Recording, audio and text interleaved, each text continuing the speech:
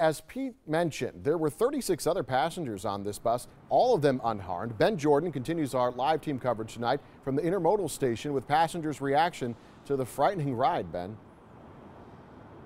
Tom, this is where that bus left from. Some passengers tell us the suspect put them in fear almost immediately after they boarded.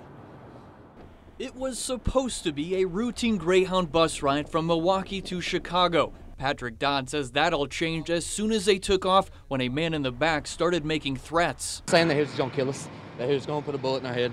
33-year-old Margarito Vargas Rosas caught many passengers' attention, turning a calm ride into a frightening situation with nowhere to go. You know, he was just acting crazy. That's basically what it boils down to, you know. We tried to get him to calm down. There was 4 or 5 people telling him he needs to, you know, sit back down.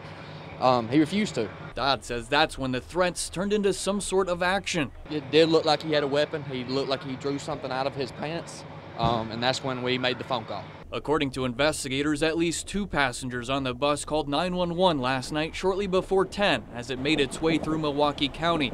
Terrence Williams says it didn't take long to notice all of the patrol lights. About 30 police was behind us. However, the driver kept going. They threw some spikes out. He avoided the first 2. The third one totally blew out the tire.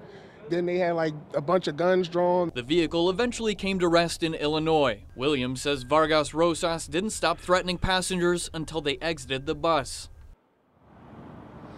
And once again, law enforcement officers did not find a weapon on the suspect. Authorities have applied for a search warrant and plan to thoroughly inspect the bus. Reporting live in downtown Milwaukee, Ben Jordan, today's TMJ4. Ben, thanks. Vargas Rosas is being held at the Lake County Jail in Waukegan.